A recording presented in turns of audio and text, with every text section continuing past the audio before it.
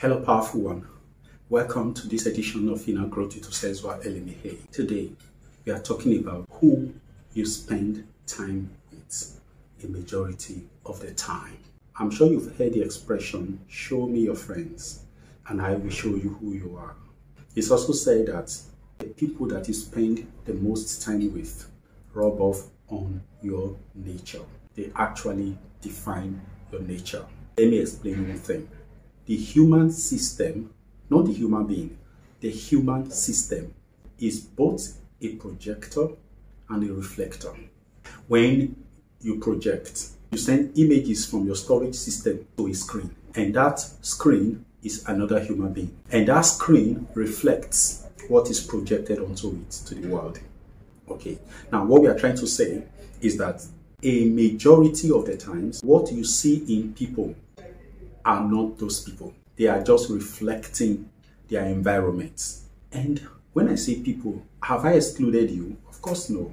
You are also a reflection of your environment. So what have you made your environment? Now, don't be quick at running to human beings. I'm not looking at that now. I believe that having listened to my videos for over 6 months or so right now, I've now begun to operate on that level when we talk about your mental environment. Your mental environment is far more important than the physical environment. All the things that are around you, the human beings, the event must be digitized before it can become data that function and runs your system. You know, when you get a camera and you turn it on an event or a situation or subject around you, the camera scans those images, at such a quick succession, and they become motion images that are stored away. Now, it is that motion image that are later converted to editable format on an editing system in line with that editing system. Okay, so now, before you start relating, before you start connecting with people and events, there is already a digitizer, there is already a converter built into your system that reads those outputs from those people, from those events, in a certain way and stores them in your system as data that create your reality. Now, that output converter is referred to as the belief. You can see that life is very simple. Your belief is what converts everything that you see around you into realities, into the things that affect you. This is why you will have two people from two different mental backgrounds responding to the same event in two different ways. One responds positively and grows from it. The other responds negatively and degenerates from it. I gave in my radio interview recently an analogy of the lotus plant, which is something that is very respected in the East. The lotus plant is a plant that grows in murky and dirty water, dirty, murky environment. But if you see the flower, it is pristine, it is clean. What is that thing that is in the lotus plant that converts filth, that converts dirt into something so beautiful and worthy of presentation to royalties? It is the internal mechanism. So now, what are the elements that constitute your internal mechanism? They are the beliefs, the kind of things that determine your personality. And how do you evolve a belief? You evolve a belief by association with certain people, with certain items, books, programs. Now, if you have evolved that system over time, it begins to run you subconsciously. And how do you manage it when you have decided and you discovered that these things are not working for you because they are not giving you the life of your dream? You now want to manage and transform your life from what it is right now. There is a way to go about it. We'll be talking about that way when we come back from this break. I am Osezwa Anthony Elimihe. You know me. I am in the game of helping you grow from inside out. That is the dream.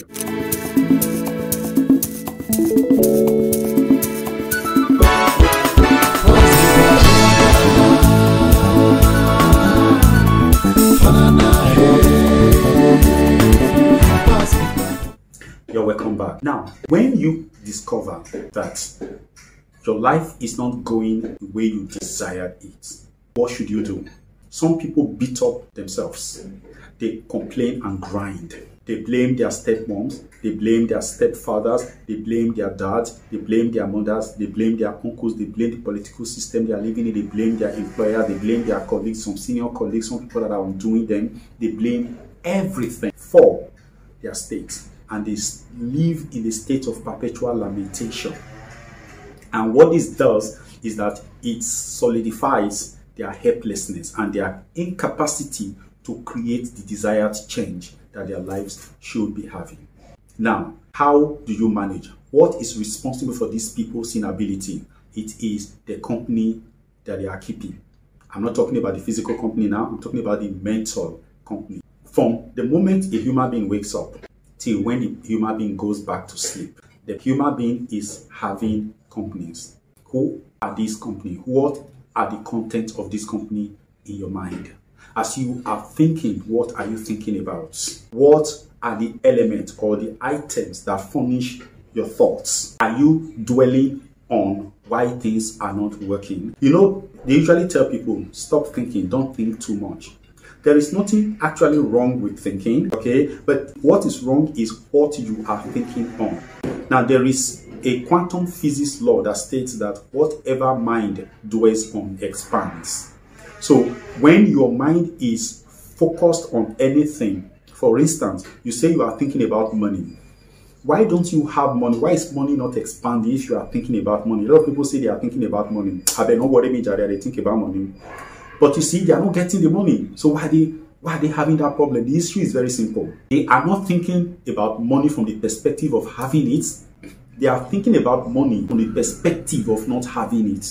They are thinking about why can't they have money. They are thinking about how unpleasant it is that they don't have money. That is the content of their thoughts.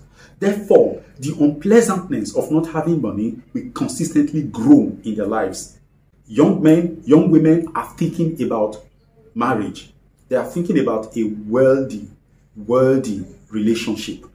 But the truth is that the perspective from which they are thinking about the relationship is the negative one. Some say they are thinking about their husband, but what is the content of the husband's thoughts? Oh, who knows where he is right now? He's probably with another girl, very useless man, can't even perform, can't even last 5 minutes in bed, yet he's going after other women. Now, these are the content of your thought. One, there are 3 things involved in this content. One, you are creating and perpetuating the image of a husband who has no value for you, who will never come home to you at the time you need her. 1. 2, you are creating the image of a husband who is unfaithful, who is disloyal to the relationship, to his marital vows. 3, you are creating a husband who is weak, unable to satisfy you in bed. And all of these things are of your own making. Now, if somebody in your family decides to go and do divination to know why your husband is lacking in these areas, they will say you are responsible, and you will say they are lying. You see, your mind is a powerful machine that reproduces whatever it is you have focused your attention on. So thinking is not about the action itself. It's about the content of the thought. If you think positive thoughts, you can have a bad husband. You can have a bad wife, like some men will do. They cannot trust their wives out of sight. When their wife's phone rings, they are troubled. They want to know, is there a lover that is calling her? They are so protective, they are so defensive, and sometimes they go violent. Why are they like that? It is because of the low self-esteem, the lack of security they have on their inside. They have been brought up with so much criticism, with so much sense of unworthiness. So they feel that what is good can leave them. What is good cannot really be loyal to them, and they are being protective. What are they protecting? They are protecting their background, not themselves. So the ability to let go. Life can never really serve you well if you can't trust it. And to trust life is not about trusting human beings. No, it's to trust life enough that life will present to you events, opportunities, people, circumstances that are favorable all the time. It's not about putting faith in human beings. Because if you put faith in human beings will destroy you. That is the reality, because it is not their fault that they destroy you. It is because of the data that are running in them. They can't help it. Therefore, faith in human beings is nothing, because the human beings that you see, they are occupying a human space, which is the physical body, the mind, and the environment. But they are not yet human beings. Some of them are beasts functioning at the level of the gross material elements. Some of them are ego. They are always protective and self-asserting. Some of them are intellect. They are always looking for new experiences in life. All these things I've just mentioned are not human beings. They are not humanity. Humanity is eternity, is power, is friendliness, is love, is joy, and it's peace. That is what the real humans are. We all need to pass through these levels to get to that point in our being. But until we get there, we really can't be trusted by anybody for a long haul. Therefore, what our trust should be put on is the fact that there is a mechanism put in place by the source. And that mechanism is friendly towards all. The good, the bad, and the ugly are loved equally by the mechanism, because it is the mechanism of the divine. It is a friendly universe you're living in.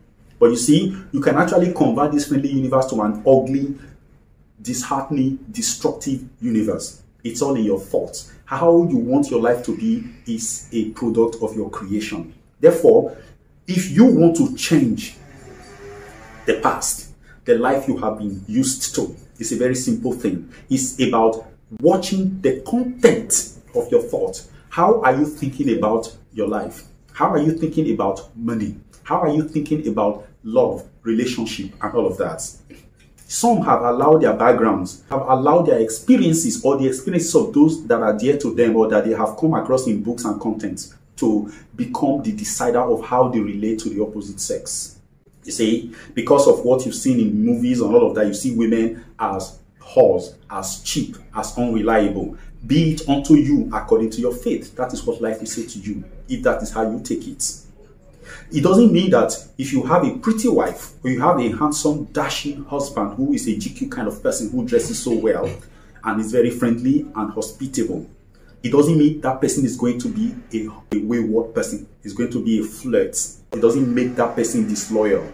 But when your thought consistently project those things into the person, over time, the person will find himself doing these things against his will. The same thing with a woman. They say, oh, a man who has a beautiful wife, who has a beautiful woman, does not find peace. It's a lie. In fact, most women who are disloyal in relationship are not even the most beautiful women of all. And some women who are very faithful, they are some of the most beautiful women. Yet there are some beautiful women too who are disloyal and who are unfaithful or whatever they are. But yes, it is a case of how we create our world. So the question for you right now is, when you are alone a majority of the times, what are you spending your time with? What are you thinking? How are you thinking about these things? That is the idea I really want you to have. There was a meme that came out some time ago that says that what you laugh at comes back to you. So if you laugh at somebody, you become like that person. Somebody said, I have been laughing at Dangote and Otedola since morning. Okay, because he wants to be. Now the mechanism, the understanding of that, it's about power. You know, when you have a thought and you pour your belief into it and you are not joking about it, you really mean it, over time that thing cakes into an image, and that image is a mental image. Once that mental image is formed, you have no control over it anymore. It begins to run you.